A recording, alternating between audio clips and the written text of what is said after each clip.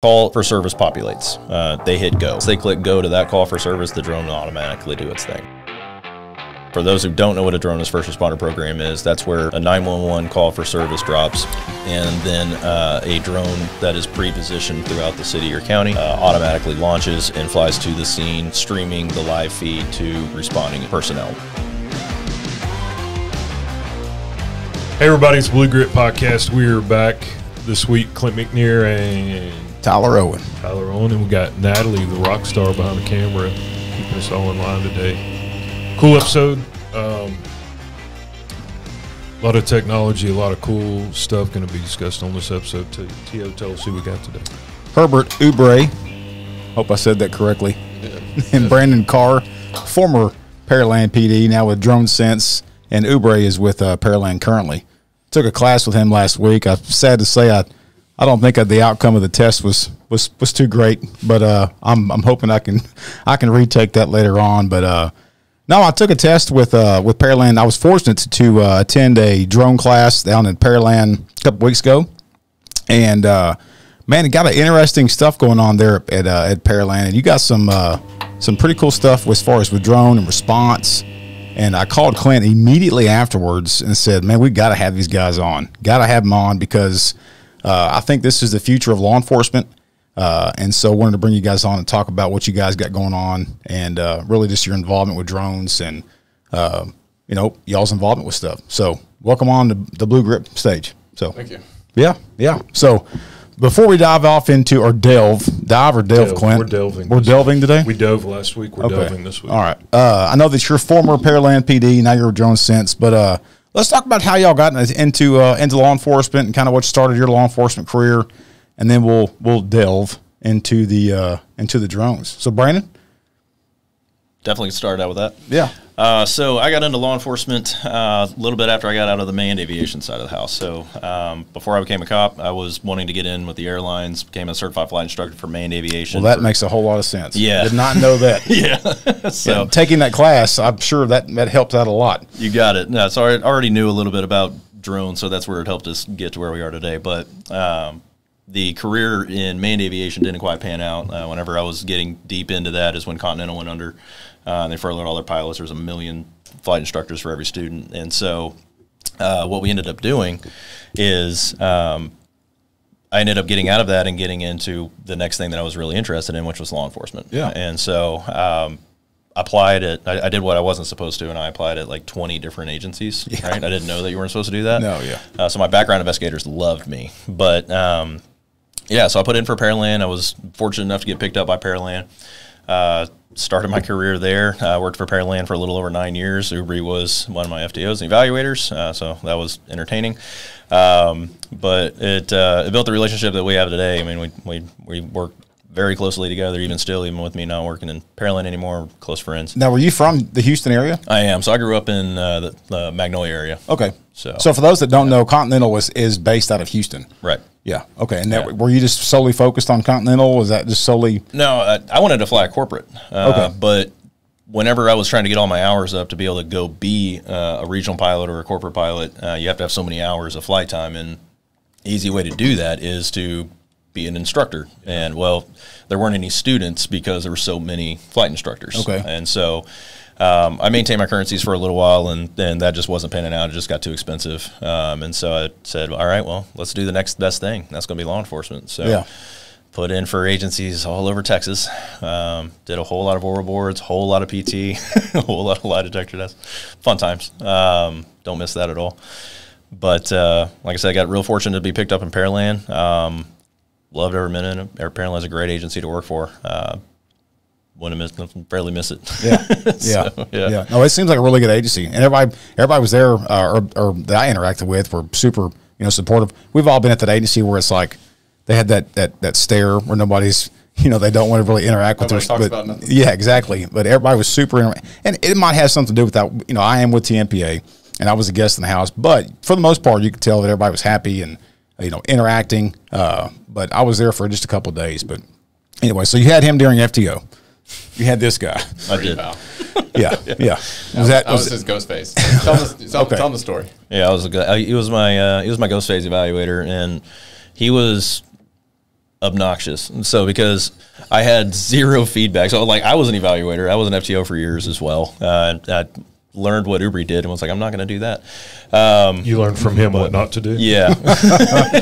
No, I mean, he's one of our most distinguished FTOs we have. But I mean, I learned a ton from him, even with being ghost phase. But what was obnoxious about it was he would provide absolutely zero feedback. Like he was literally a ghost the entire time. Like I'd be driving around and he'd just be sitting there doing his thing, and then he'd look over at me, write some notes, and then we keep on going. Right? It's ghost face. Like I had no feedback whatsoever. Are those good notes or bad notes, sir? Well, I passed, so I guess they were semi-good notes mostly.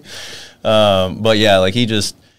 No feedback whatsoever the entire time, and so that was frustrating for me because I was going through FTO. You know, you're constantly getting feedback, stressed, right? Yeah. And so instead, I just see him doing this the whole time. And I mean, even whenever we got a burglary alarm call, and I went up and on the map the roads connect, but in the real world the roads don't connect. And so I started going, and he realized what I was doing because he knew that happened. So the whole time we're getting there, and as we get closer and closer, I just see his big old grin getting bigger and bigger. And we get there, and he's like, went the wrong way, huh? I was like, yeah. He's like, all right, well, let's get there. So I had to drive all the way back around. I was like, you knew that? He's like, oh, yeah. But, yeah, no, I mean, I've learned a lot from Oubre over the years. He helped shape a lot of the way that I did policing.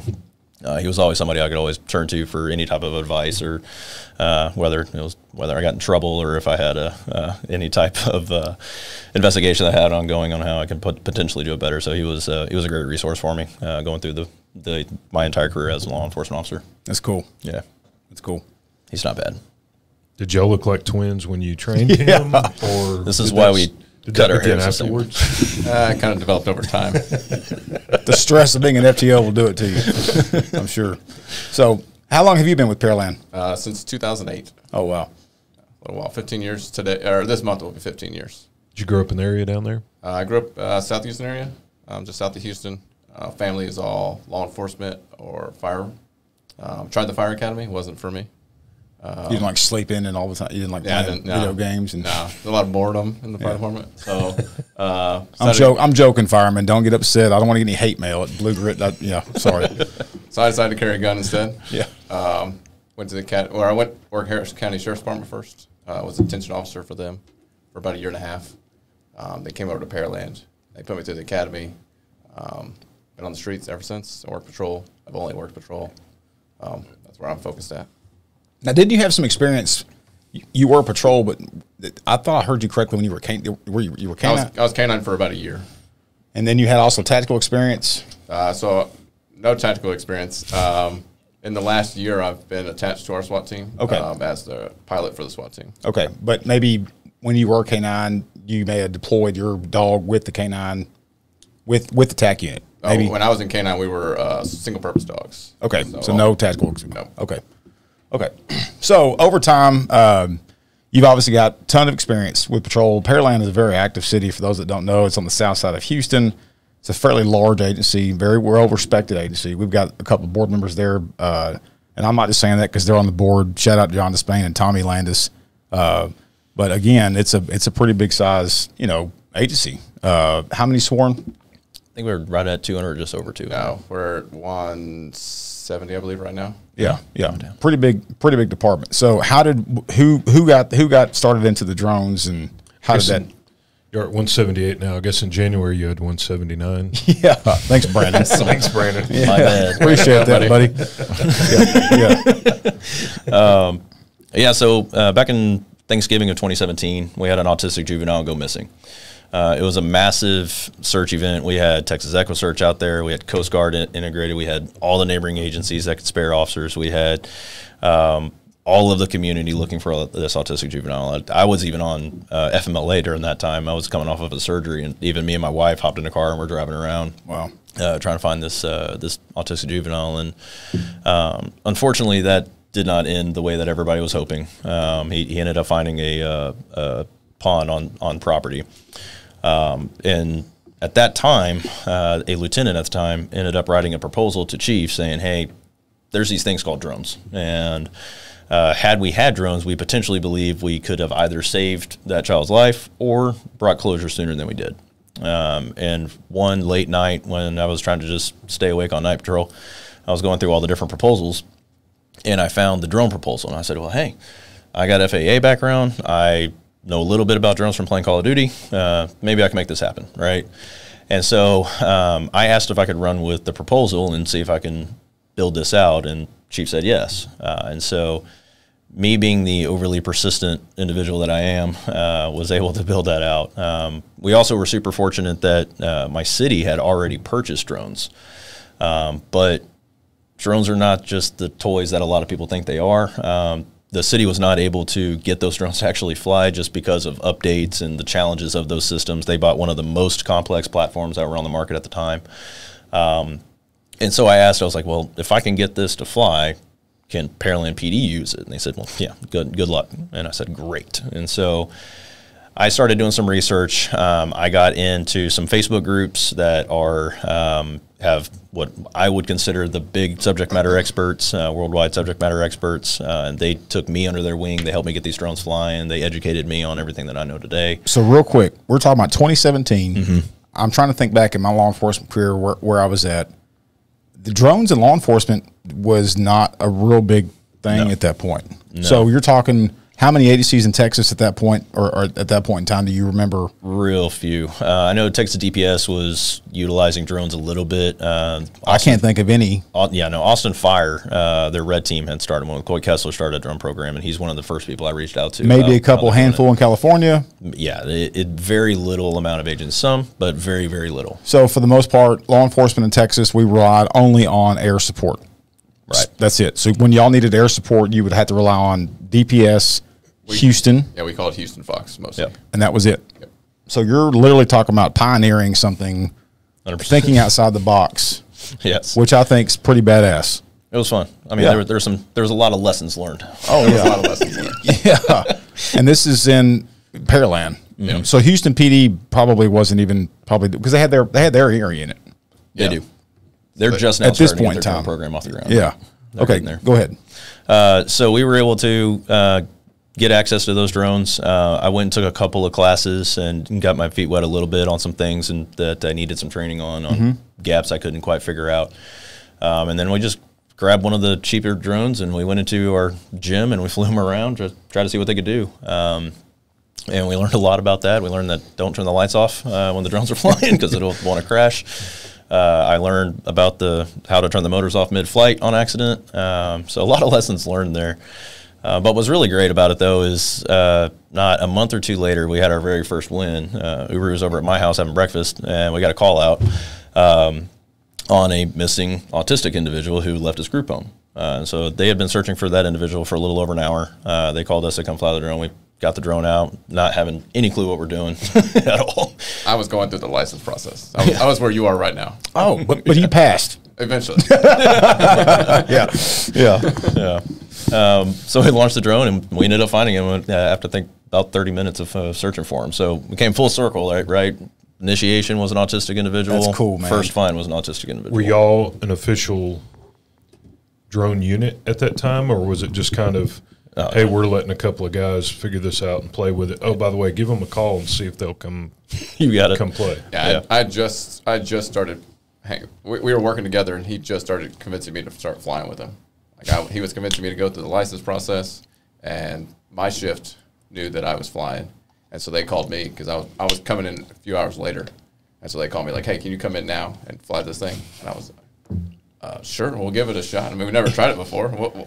Was there even a licensing process at that? Oh, there was. There was. 107 was still there, but it was in the early days. Yeah, it is. I was the guy manipulating the flight controls, right? I was unlicensed. He was my. I got you. He was my RPA. Your PIC. There you go. Yeah. So from the first child that was searched for and not located till that win, what was that time frame?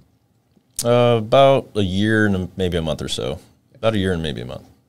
Because it happened in Thanksgiving. Thanksgiving was where that child went missing. June 2018 is when we first started flying. So it'd probably be right at about a year or a little over a year that second incident happened. And for our listeners that haven't dealt with a person in the autistic community, for whatever unique, and I'm certainly not a psychologist or psychiatrist, but there's a phenomenon with autistic people, and it seems like autistic kids specifically, when they come up missing, we feel like we're under the gun on a timeline because there's a phenomenon where they go to water. Mm-hmm. And unfortunately, many, many missing autistic young people and kids are found in pools, lakes, ponds, streams, creeks, which puts an extreme amount of time sensitivity on people on horseback, or if you can get an air unit up, I mean, it's literally a matter of probably saving a life. Right. And that was the first thing we started looking for. It was like, find the pools. Let's hit the pools first. And then we hit the ponds that were around there. There's 3 ponds that were around where that individual was. So we hit those first, just knowing that that's generally where they gravitate to. But we ended up locating him. He was actually on the backside of a hill, which is why ground personnel weren't able to locate him. He was up against, on the backside of a hill up against basically a sound wall for a subdivision.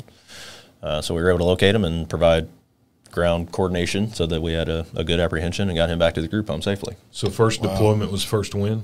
Yes. First live deployment. First one for one. Hey, man, that's pretty good record right there. Yeah. We said we should probably quit. That was fun. Yeah. Let's wrap it up now. But, I mean, honestly, for we've all dealt with, he was a Garland cop. I worked for a city.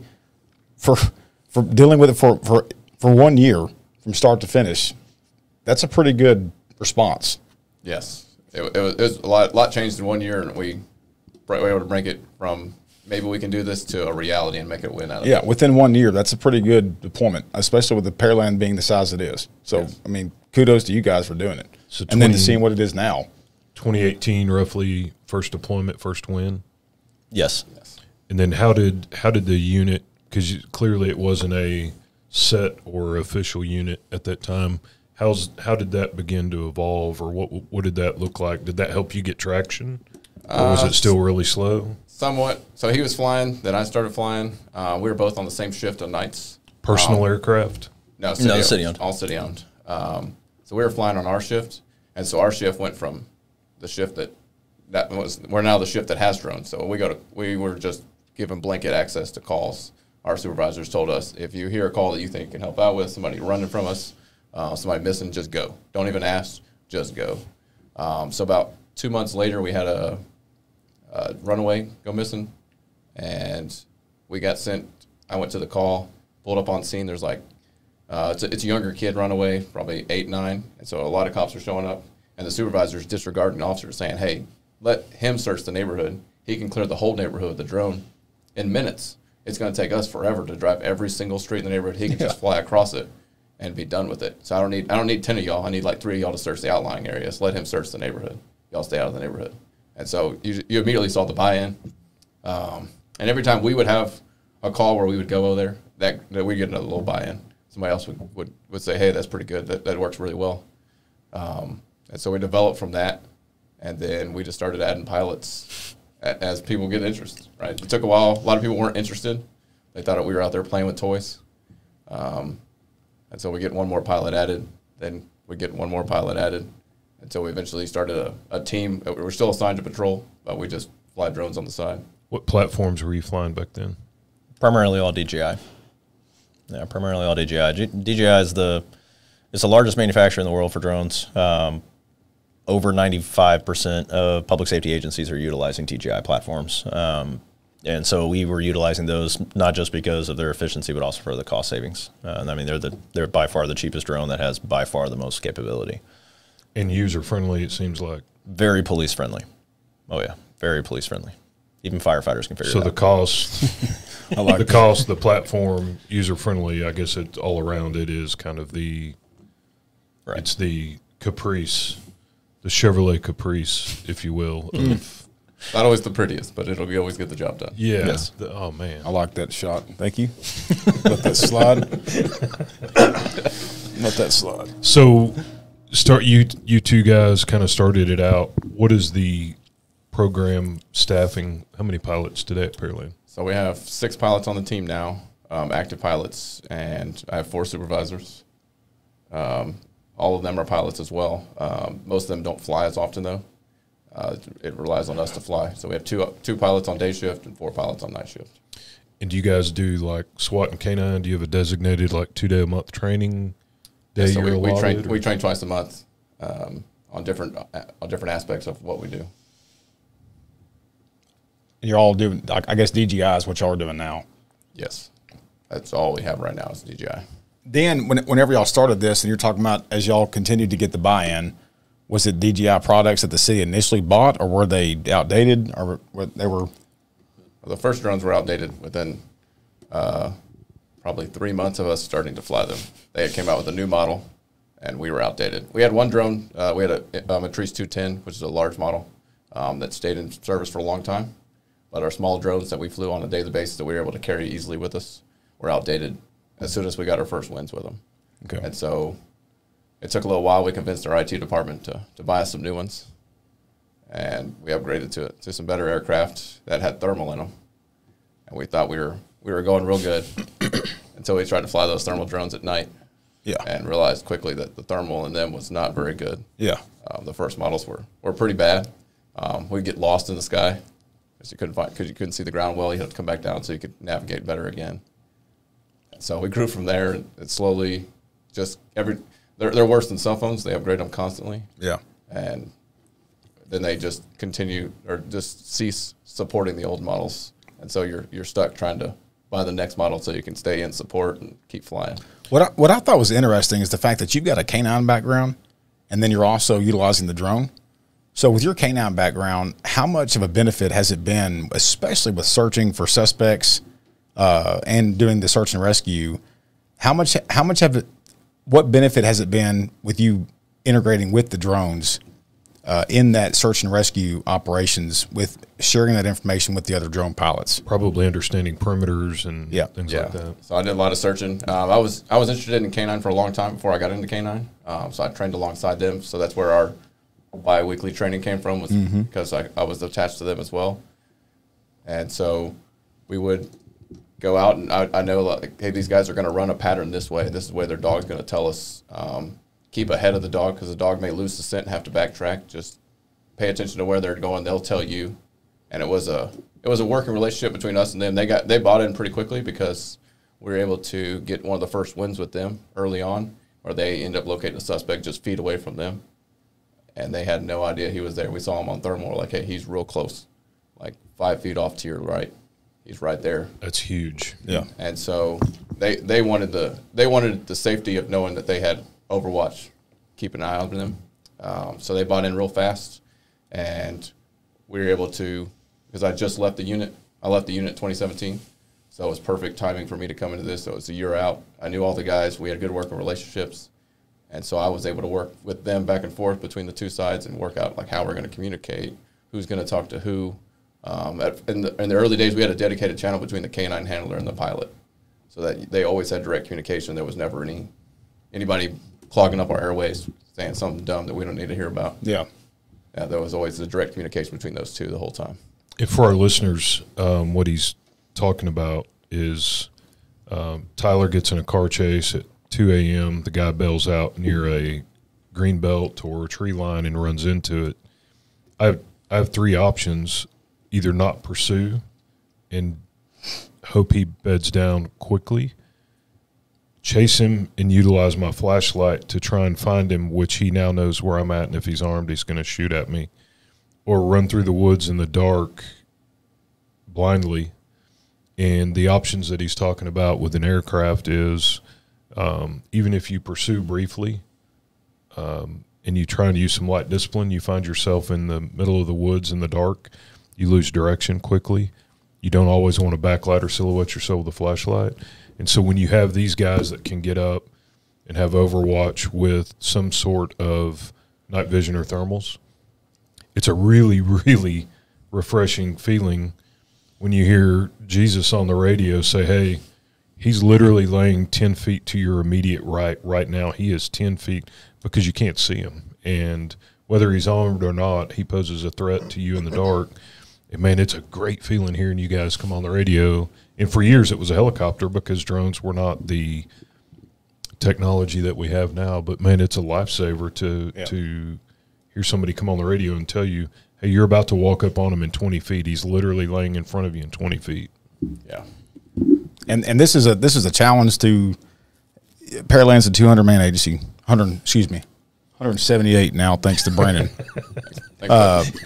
It really doesn't make a shit if you're a 15-man sheriff's office, if you're a 50-man agency, 10-man agency. If you're going to implement drones and if you're going to work with other agencies, if you're going to intertwine and other agencies work collectively and together, then you need to train together.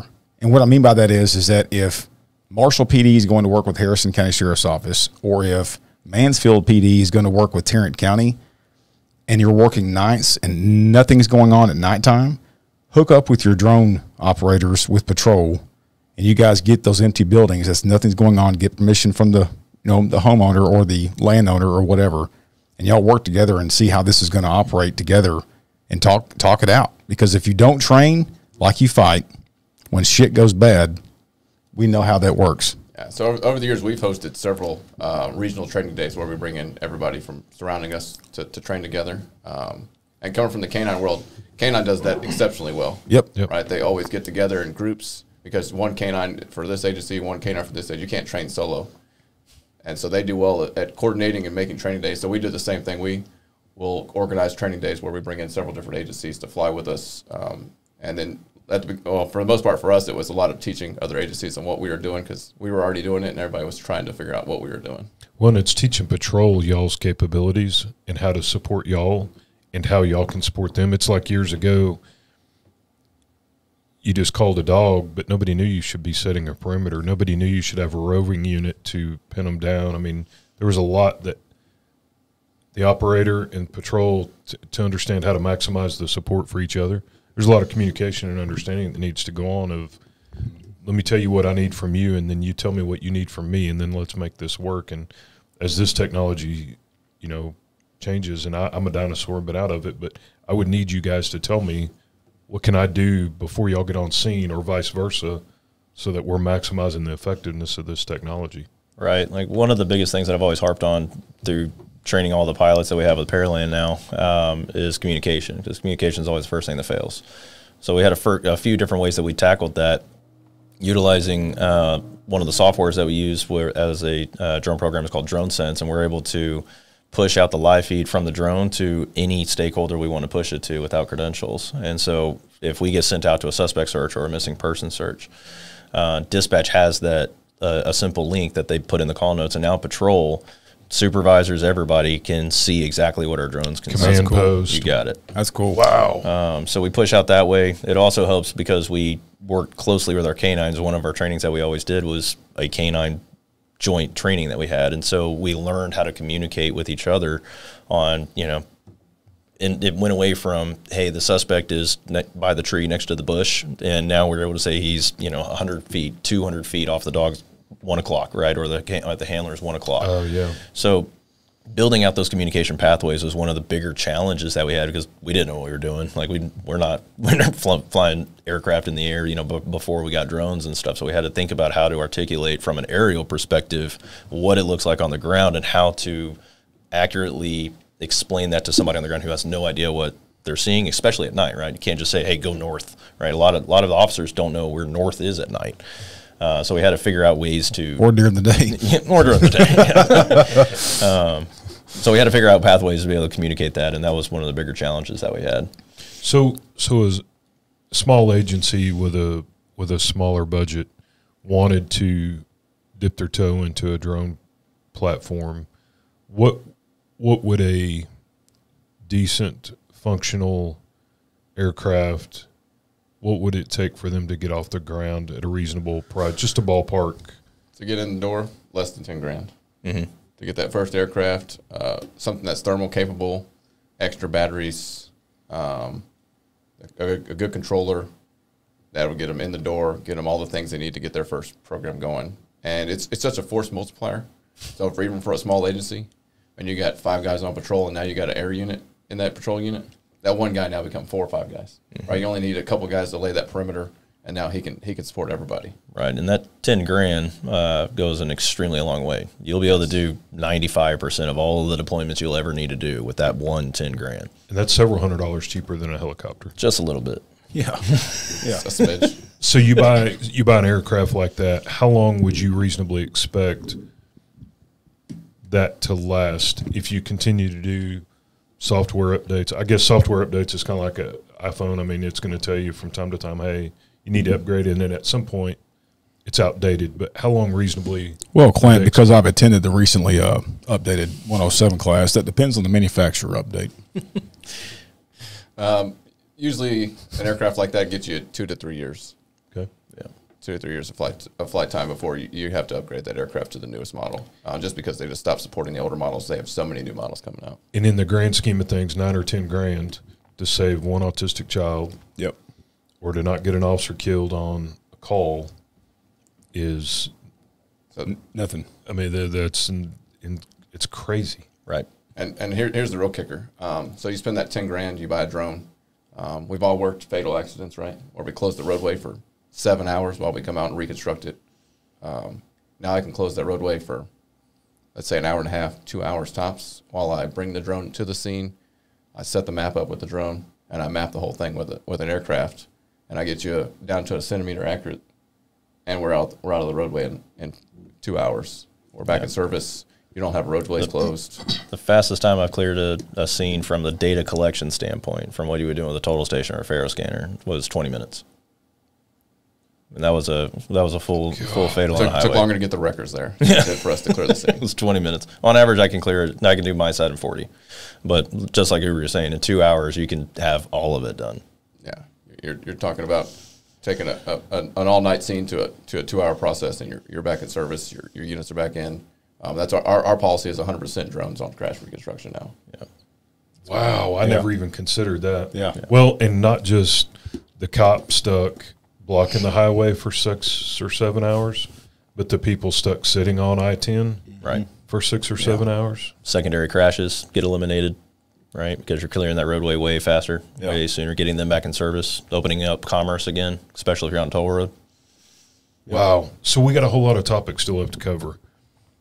Let's stay on y'all for a minute and talk about DFR. DFR. Drone is first responder. Drone, The future of first drones. responder. So is anybody in the country doing that? Yeah, there's about 15 agencies. Don't correct me, Bree. There's about 15 agencies. Just look This at is his expert area. Just look at him, shake your head, and make a note. Here we go.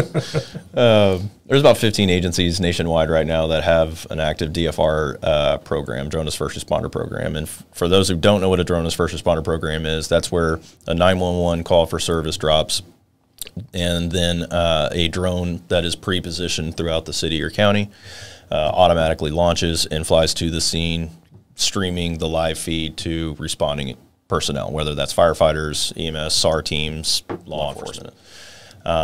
Utilizing that feed, they can either clear the call with the drone, or they can de-escalate the scene, adjust resource allocation. Do we need more people? Do we not need more people? Get that eye in the sky of the scene and get it in your hands before you ever get there, while you're en route, right? So there's about 15 agencies across the nation that are running it. Chula Vista, California was the very first agency back in 2018. They got special authorizations from the FAA to be able to fly beyond visual line of sight, to be able to do that type of operation. And what does that mean? If you want to hit on that topic. One of the requirements to be able to fly a drone and make money per the FAA is that you have to maintain visual line of sight of the drone at all times. And what that means is it's not only that you have to be able to see the drone, but you also have to be able to deconflict the airspace. So if there's another aircraft coming in, you need to be able to know what that aircraft is doing, what altitude it's at, where it's heading. Is it going to hit my drone? And so that's a big component of, or one of the bigger challenges that you have, is a drone in a trunk solution, where you get on scene, you pull your drone out of the back of your car, and then you launch it. Well, DFR, you're going to have people pre-positioned to be able to clear the airspace. They got a very first waiver to be able to see up to 2 miles out, because obviously that's way further than a human can have depth perception, right? But they were able to get authorizations to be able to do that a little bit further. They were pioneering on that. I was fortunate enough to be persistent enough to get the very first fully beyond visual line of sight waiver in the nation. So Pearland is the only agency in the United States right now that can fly drone as first responder operations without ever having any eyes on the drone or the airspace around it. We have a technological infrastructure in place to be able to clean the airspace for us. But we're building out 6 launch locations across our city. We have both controlled airspace and uncontrolled airspace, which means highly restrictive airspace and not highly restrictive airspace. And once we have that fully built out, we'll be able to basically cover just about every nook and cranny of our city for any type of call for service so that we can get the drone there first to de-escalate situations. So just, I guess, explain what that would look like for just any call for service. Mm-hmm. Bank robbery in progress, shots fired, any kind of call for service within Pearland. What would that look like for that type of drone? So what would end up happening, the call for service would drop.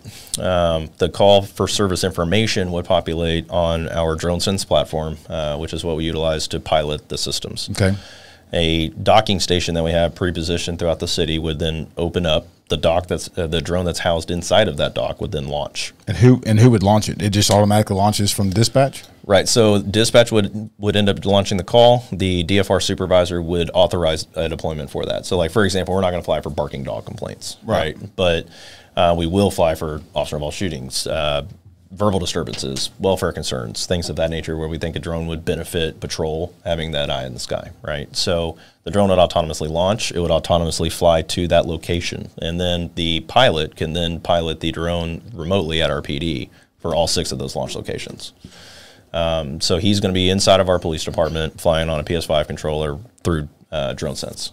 And so that way they're able to not only get to the scene and be able to get that live feed, but also maneuver the drone if it becomes a dynamic situation. Or, like almost happens every single crash, they're in the wrong block, right? We can go through and readjust so that they can get eyes on for those scenes. Are there any DFR programs in Texas currently, other than y'all? There's a couple, not very many. Those are building out quickly. So Memorial Villages down here in Houston as well, they've had a DFR program for a little while.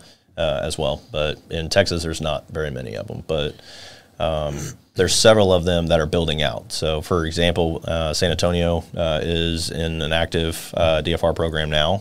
They're working to build out and figure out how many sites they're going to need, but they got pretty high aspirations too over there, so they're a good agency to keep an eye on. But y'all's is unique because y'all's is completely unmanned and y'all can launch.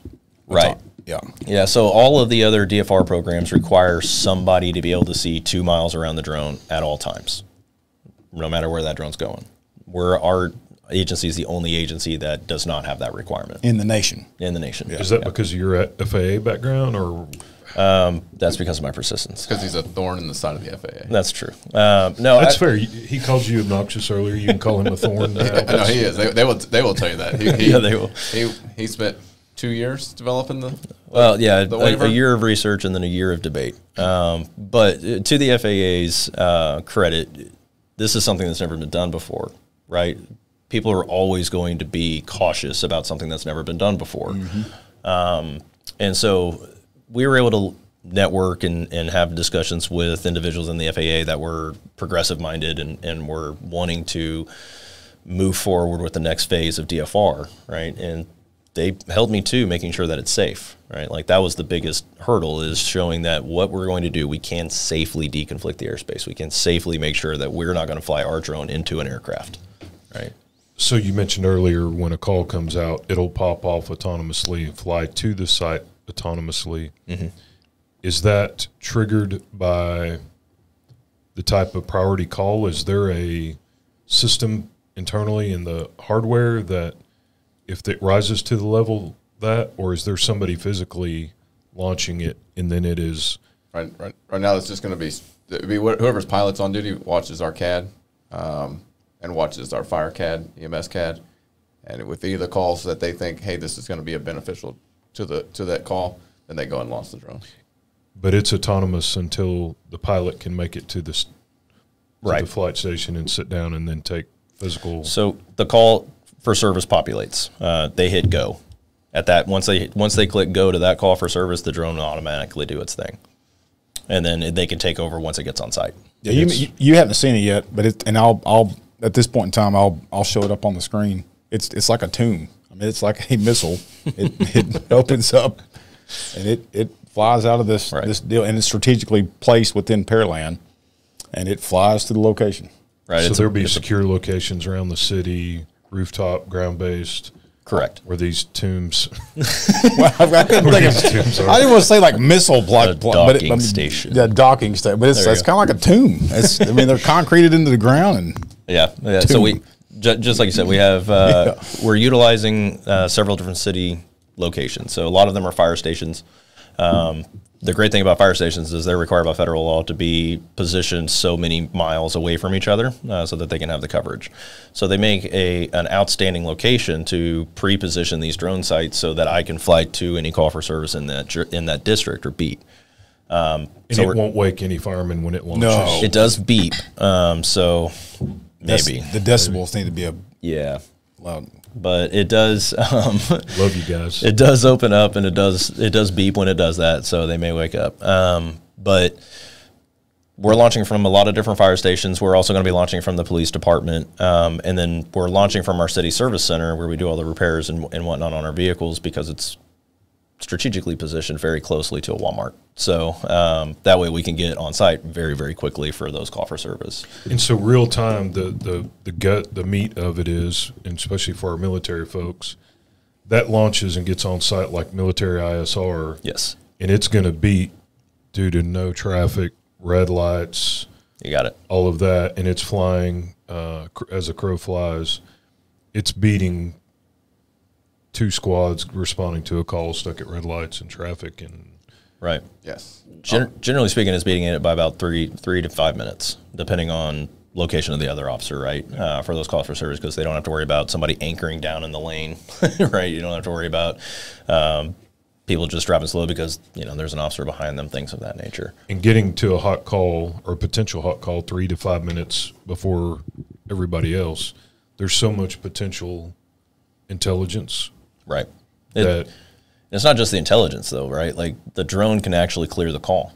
So, for example, Chula Vista actually has a running dashboard that they close out at the end of every day since 2018 of all of their calls for service that they fly the drone with. Of those calls for service, they typically are able to clear a quarter of their calls for service with just the drone. They're able to That's huge. to disregard responding first responders without ever getting unseen. Yeah, if you're having 20,000 calls for service a year and you're clearing 5,000 of them a year without tying up staffing, and that's huge. Yeah, name one cop that handles a quarter of all the calls for service. Yeah, but we don't want the city council knowing. Well, but by intelligence, I meant Right. You get that call of a guy's abused his wife or held her at knife point. The drone gets overhead and sees him leave, and you have multiple squads because it sounds like an imminent threat. Right. Driving Mach 20 trying to get there, you can tell them, hey, And Crown slow Vics. down. Yeah, and Crown Vics, which aren't safe, and, So we had a win early on with our DFR program when we were doing testing. So we have flock cameras right on one on the other side of the Town Center Mall where we have our first launch site. It pinged. We got the drone in the air extremely fast. We were able to locate the stolen vehicle that it alerted us to. We tracked it to an HEB. And it pulled off in a parking lot. So patrol was still roaming the streets looking for it. And I was able to I was able to put the drone up in one spot and search like 7 parking lots in minutes. Yeah. Found it. It was parking. Saw the driver get out, walk in the store. Was like, hey, I think I have it. Y'all got to go confirm the plate for me because I can't see the plate from where I am. And watched him walk all the way into the store, gave patrol the description of the person, clothing they were wearing. Patrol showed up, confirmed the plate, walked in, found the person. It was registered owner. Just hadn't been taken out of the system. Oh, shit. And so they were able to bring that person back out, deal with the whole problem. No issues, right? Real fast, real quick win, and freed up a dozen units in minutes versus everybody looking for this one stolen car. Wow. It's crazy. And you have a platform where you officially you document your calls for service of response. You document wins or clears, wins, I guess, as you call them. Yeah, so DroneSense does all that for us. It autonomously tracks all the flights. It autonomously tracks what systems we're running, what the battery, like all the way down to the battery, tablet, whatever we're running. DroneSense tracks it all. But what's also great is we have a back end on there as well where you can log suspects found, arrests made, stolen vehicles, seized property, narcotic value, narcotics seized. And at the end of every year, we compile that and I present it to chief. And so that way it shows not just that we're flying a lot, right, but also that we have wins, because at the end of the day, that's what really matters. Yeah.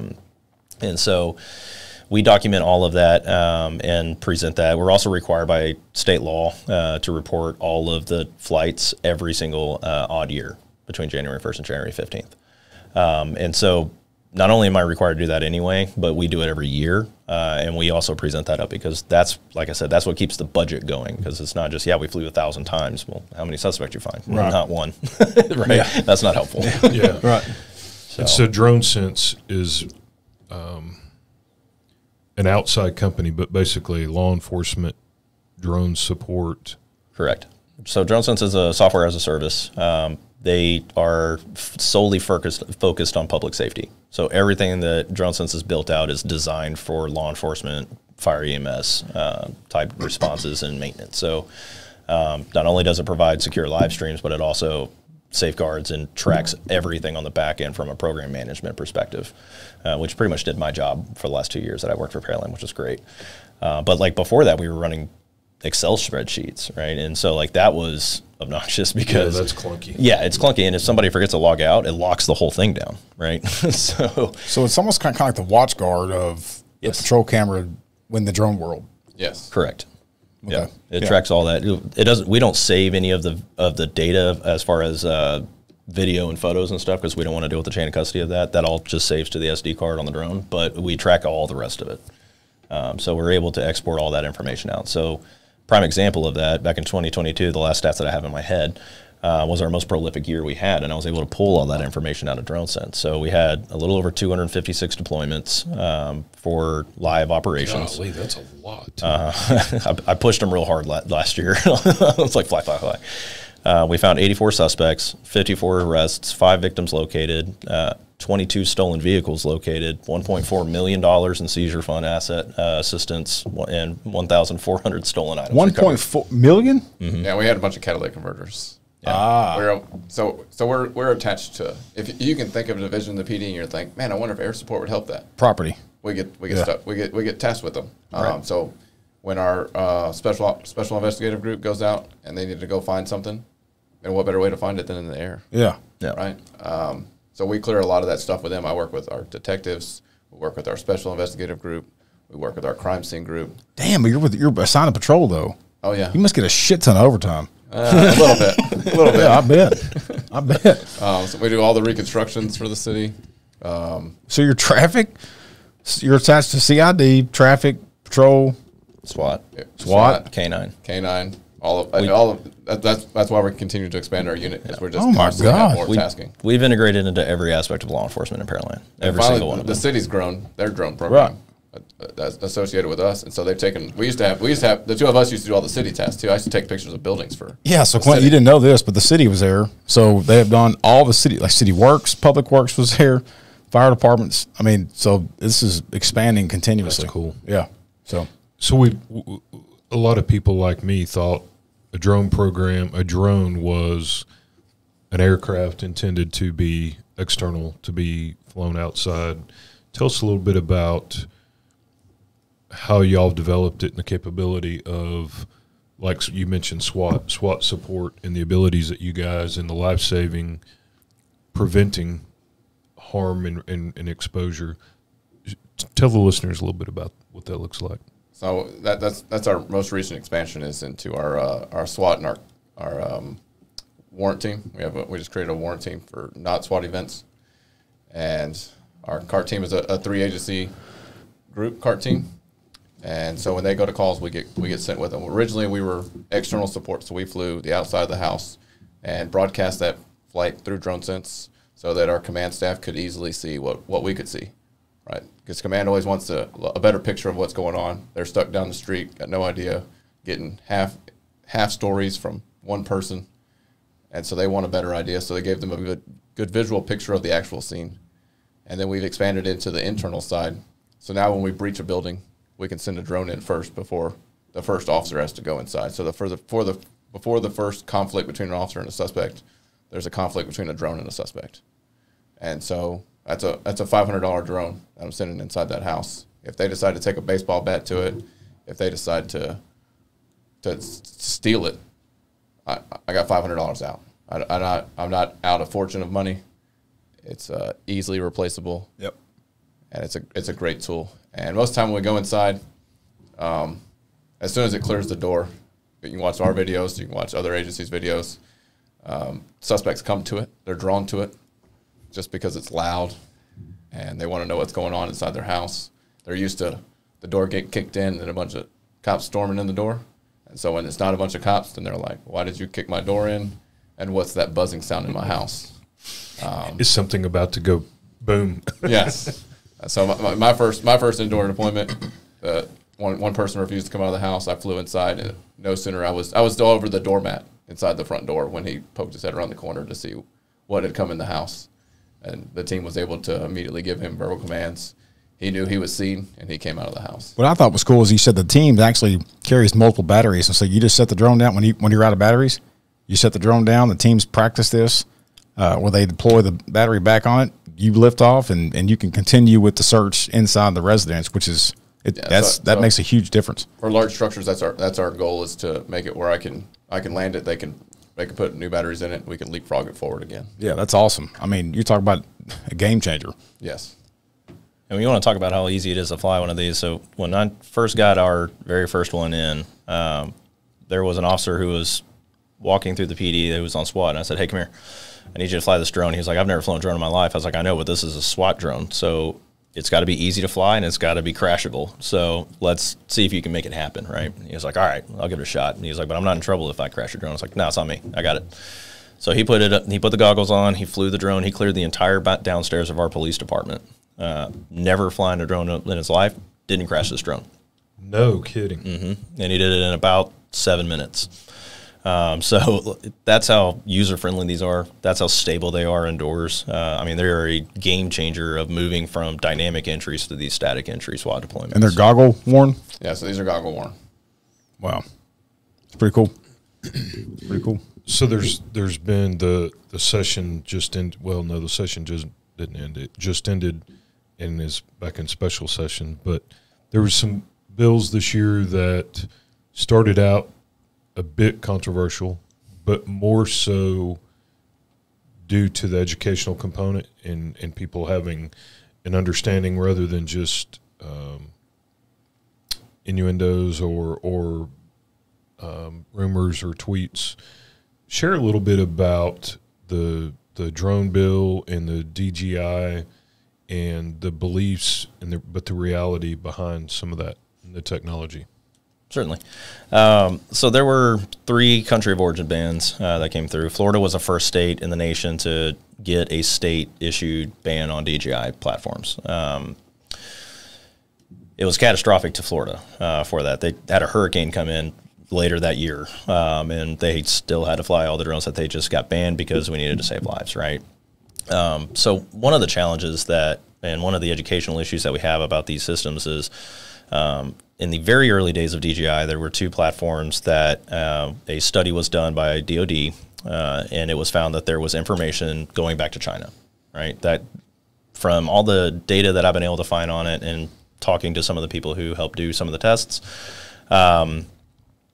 they don't know where the data went. They just know it went to China, mainland China. That could have went to DJI so that they can do market analysis to build the next latest and greatest, right? That could have went to the Chinese government. We don't know. That information got out. There was a update to the drone. That door got closed. Since then, there has been around 6 independent studies on these platforms that has validated that there is no data being leaked out like that anymore. You can run these systems completely off network. Even the Pentagon has gone through and said, okay, yeah, we've safeguarded those holes that we found. So that's one of the concerns. So having those discussions and explaining that, this is a platform made in China, but so is all of our Wi-Fi routers, right? So is all the cameras that we're running. So is all of the laptops that we're running. They all have Chinese components in them. If that is truly a concern, then I recommend not banning the platform, but require a data security policy in place, right? It's no different than any of the other computers that IT brings on. They're required to do a data security analysis of those systems to make sure that it meets their policy. Do the same thing with these. These are just flying computers. You don't have to overcomplicate it.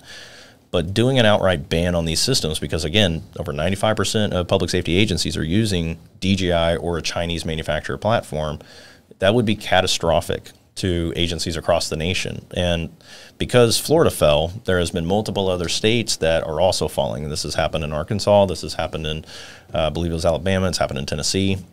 And so this is all coming forward. Texas was one of them that had bills forward. California also had bills forward. Both Texas and California were able to educate the legislators on how that would be catastrophic and what are some alternatives to those bills so that we can kind of meet in the middle on that, right? We definitely need data security. We definitely need to make sure that the data that we're collecting is safeguarded, right?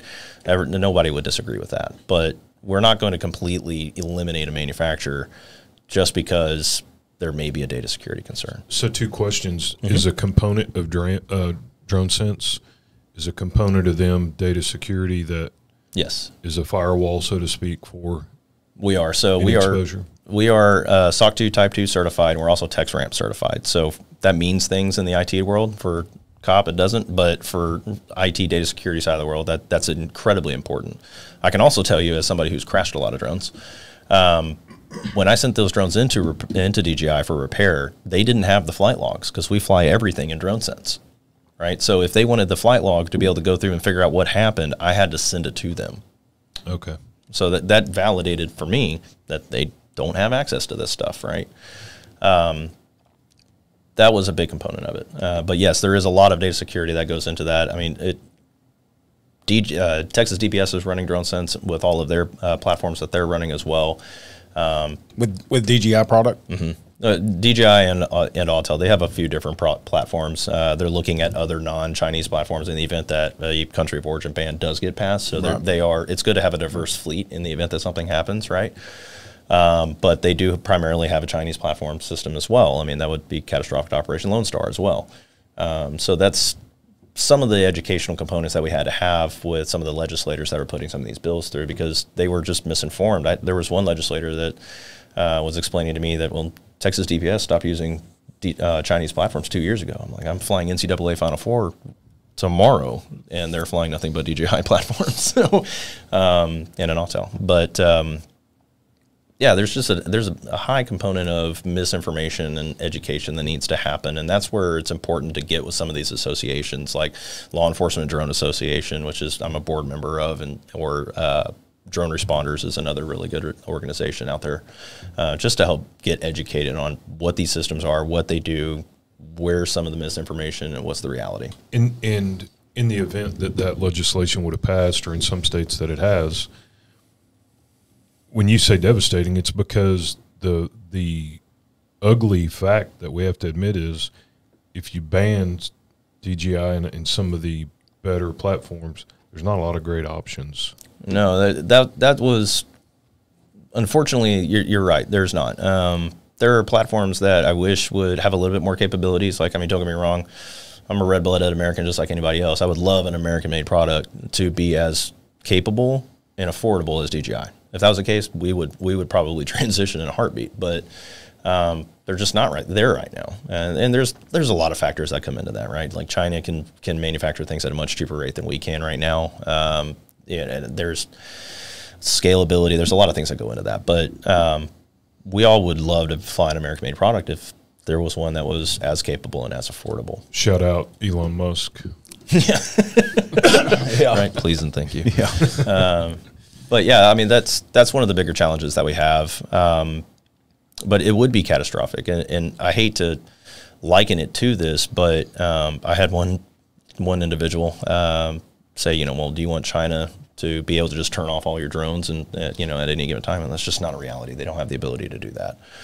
But I argued back and said, well, by you banning these drones, you're killing people today.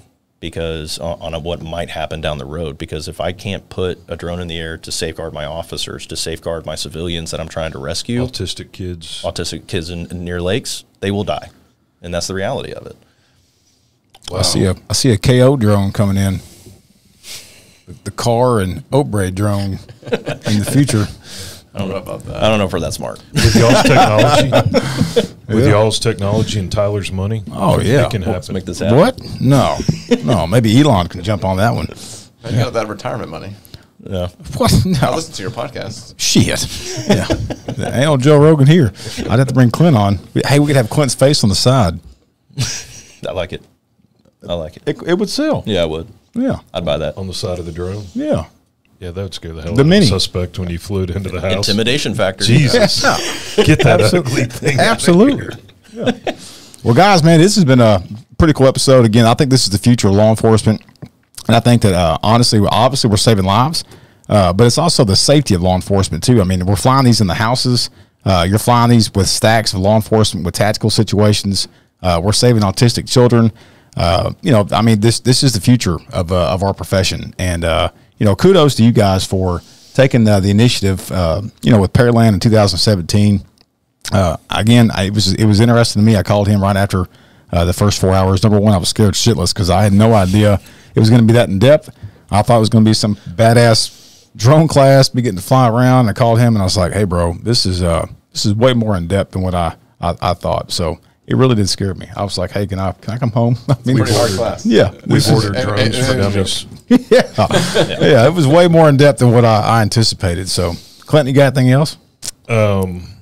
I think it's cool that you guys are the first in the country to have the certification that you do.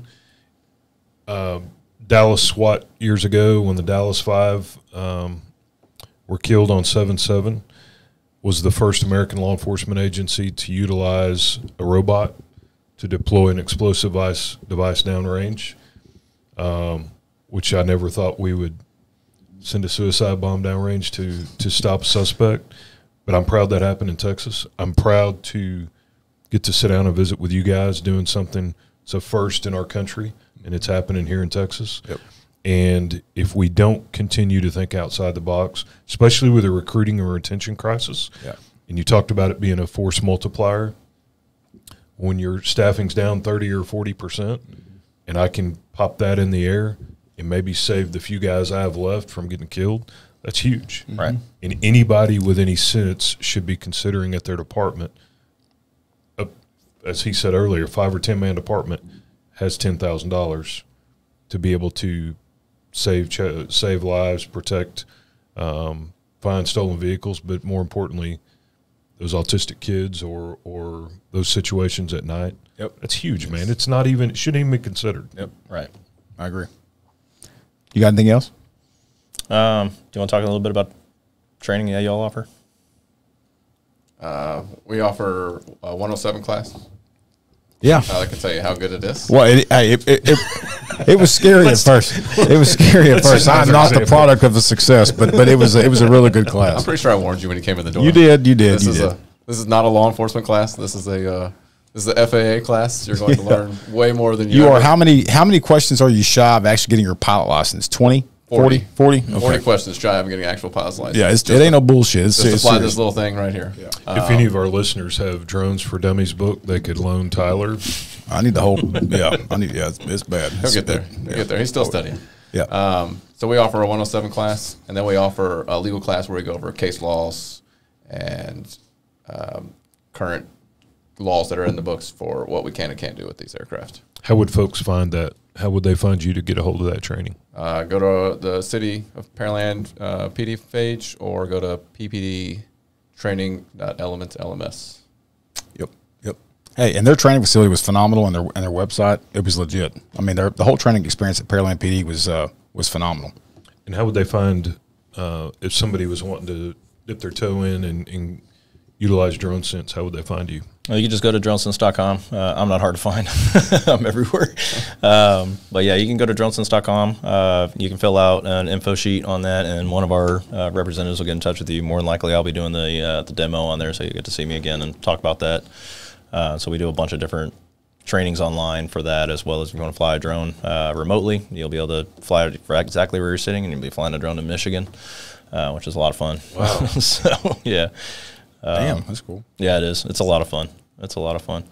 But yeah, we can get you trial set up so that y'all can give it a shot and see what y'all think and see if it's going to best suit your agency. T.O., how can they find you? Well, it's not through 107 yet. Hopefully when I pass that class. Yeah. Well, hey, we always end the show with some rapid fire questions. I'm going to let Clint finish it off because I always screw it up, and I don't want to be accused of messing it up intentionally because we have kind of a competition going on of a certain question. So It's not even close. oh no, it is. It is. Best cop movie or favorite line from a cop movie? I'd say a TV show, and I grew up watching Chips. Chips, yep. Paunch or John? Punch. Paunch. There you go. Good one. I'm going to bring it right back to drones, and I'm going to say I'm a peacock. You got to let me fly. Yes. Yes, that's a good one. That's probably the most popular movie. Yeah. Love it. On here. Yeah. Favorite Caprice? No, Cop car. Sorry. Spoiler alert. Favorite patrol car of all time that you've driven or that you're a fan of? Crown Vic. My man. Yeah, the Crown Vic was by far the more fun vehicle. So we went from the Crown Vic to the old Tahoe, new Tahoe, and then the new Explorers, and we enjoyed the Crown Vics. Woo. You never wondered if your friends were in a pursuit when they got on the radio in Crown Vic. That's right, because you could hear it. Yeah. That thing was a beast. Oh, we can end the show now. Made my heart. Oh, warms my heart. All right, favorite drink, adult beverage. I got it from here. Right now, Whistle Pig. Bourbon. That's a good one. Whistle Pig? Yeah. I've never heard of that. Neat on ice mix. On ice. On ice, yeah. That's, I like a bourbon, bullet bourbon old fashioned. Old fashioned. That's my go-to. bullet regular or bullet rye? Right. Rye. This is foreign to me. I don't know what that is. I'll give you another shout out. If you go to the Stella Hotel down by Teeks, they have a speakeasy in there, and they have some of the best old fashions I've ever had. Really? Yes. I'll have to try that out one day. Yeah. Get him one with a Angel's Envy in it. Yes. Don't try Angel's Envy. I'll have to tell you that story off camera.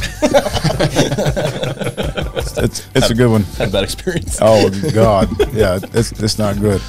Well, hey, we're wrapping things up here at the Blue Grit. You guys stay safe out there. It's getting pretty crazy. It's getting pretty hot outside with summertime, so you know what that means.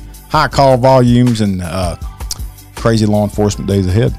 So Reach out if you don't have a drone. Reach out to one of these guys. Man, it's the wave of the future, and saving officers' lives, saving citizens' lives, and having eyes in the sky. Man, you can't